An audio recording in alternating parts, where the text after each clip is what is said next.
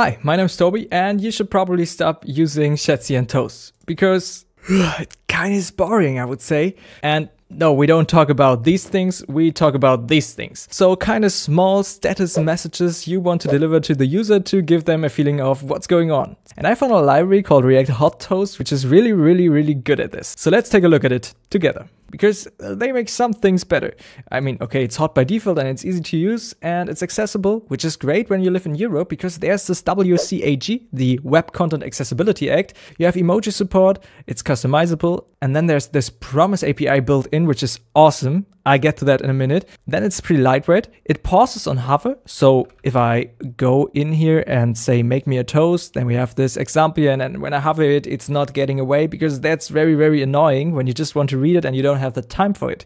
So if you stay there, it's not getting away. If you move your cursor away, it should get away. And the last thing is we have headless hooks. I have no idea what that means. Maybe that.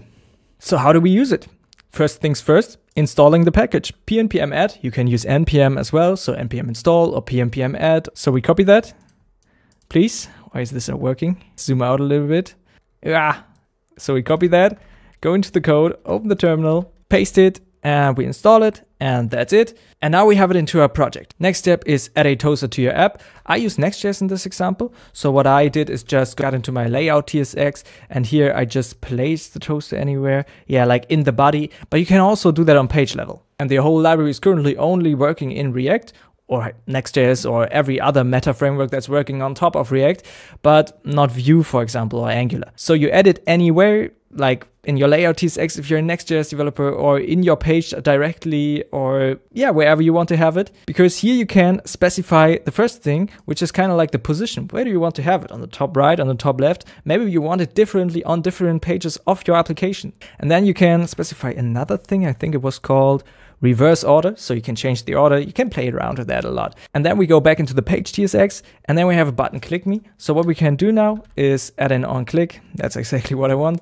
Thank you, Copilot, or actually Cursor, what I use here. We say import from React Hot Toast, and there we have it. We are just calling on the on click listener.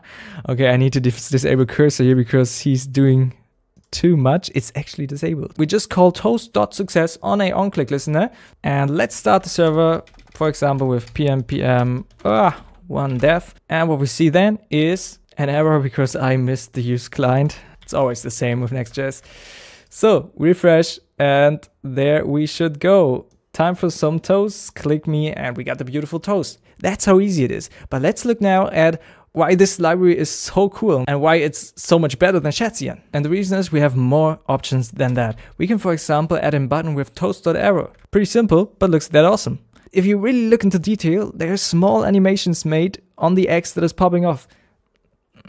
It's looking great. And if I spam things here, things just work. It looks nice. It has nice animations. And that's what I really like about this library. But let's look at the promise thing, because the promise thing is awesome.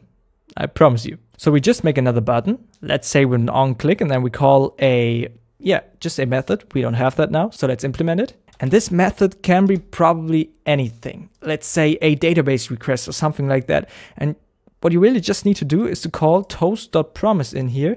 And now I'm just making a simple promise, but this can be a call to your database, for example. I just mock it up here with 3 seconds.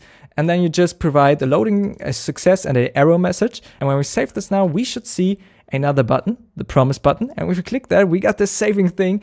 And after 3 seconds, we get the settings saved message, which is awesome. I mean, that is such a nice user experience when you have these promises and you see directly feedback of what's going on, how long does things take. It's just feeling great as a user. But Tobi, what about dark mode? Of course, I got you. Dark mode is also possible because you can just style things inside of here and things will look like that, for example. But an even cooler thing would be if you can use tailwind styles in here, right? No problem, you can. Let's look into the code and just paste another button, which is now a little bit more complex, and that just makes totally sense. So we can access a custom method here, and here we can just provide some divs and buttons and whatever JSX, TSX code you just want to provide here. And when I click that, you see we get a whole nice message. So we can really customize things here and put just TSX content in there and not just text, which is great. So as you can see, you can really do a lot. And now it's your turn. Go onto the website.